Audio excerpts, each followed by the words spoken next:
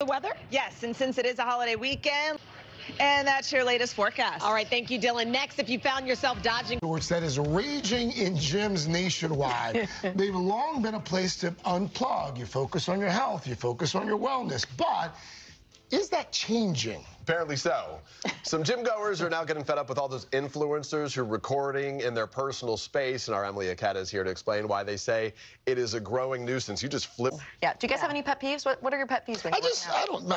I feel like the phones are videos to get ideas for different workouts. The idea that people were bringing tripods into the gym. Put a corner and just say, hey guys, I'm filming something really quickly, and then just right. Or Be mindful of who's in the background. Yeah, as my grandma would say, y'all doing too much. I love that. That too.